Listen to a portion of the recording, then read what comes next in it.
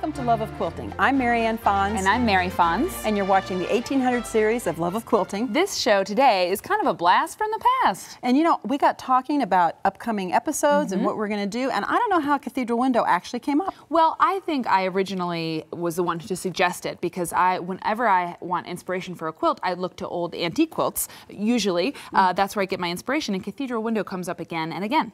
Well, when I was a new quilter back in the 70s, late 70s, Cathedral Window was incredibly popular. And so I dug out a few things to show you that, yes, Cathedral Window is something that we used to do. And once you dug out the items that we're going to share, it all came flooding back. And yes, I have a connection to Cathedral Window on a very personal level. So here's a little pinafore. We've got it laid out on the sewing center here that I made. I made it for your older sister, Hannah.